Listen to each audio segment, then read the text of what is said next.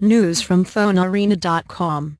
With Sony sticking to its schedule, churning out flagship handsets every 6 months, we have a leaked photograph showing off an image of both the Sony Xperia Z3 and the Sony Xperia Z3 Compact. There could be some similarities with the Sony Xperia T in terms of design. In addition, it would appear that the Xperia Z3 will have a metal frame. Both variants of the Xperia Z3 are unannounced at this point in time. There is some speculation that Sony will decide to use the Snapdragon 801 for the Sony Xperia Z3 and Xperia Z3 Compact, and wait for the Sony Xperia Z4 to use the 64-bit Snapdragon 810.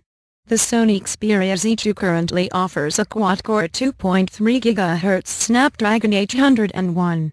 Sony could have decided to go with the Snapdragon 805 for the Xperia Z3, but decided against it.